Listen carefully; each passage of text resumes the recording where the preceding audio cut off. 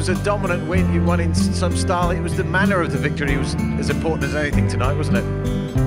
No, surely we wanted that win. It was very important because now we're top of the league. We're top of the group, sorry, and now we're looking forward for the next game. Penalties set up the win, Jesse. Is that because the side's pressing forward, more adventure, getting behind, causing problems? Yeah, I mean, I think the front players have the license, you know, to go on and play. You know, a lot of chopping and changing positions, which is good up front. You know, it kind of keeps the defenders on their toes.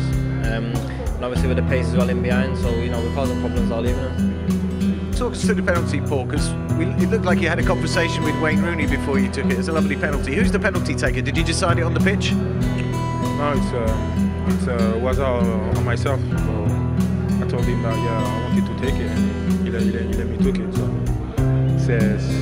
I'm very happy, to score that penalty, and from a player like him, you know, Wayne Rooney, the captain, just to let me take the penalty, so it's a big respect. So I'm very glad for that. And of course, the goal after that was quite spectacular. Do you feel like you're really settling back in now at United? Do you see your best?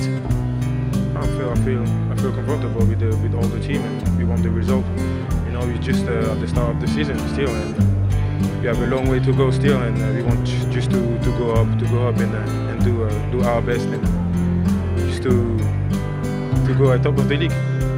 Jesse, what a great boost this is before a big game at the weekend against Chelsea. Yeah, I think our confidence is very high now. We'll prepare next couple of days now for the big game on Sunday.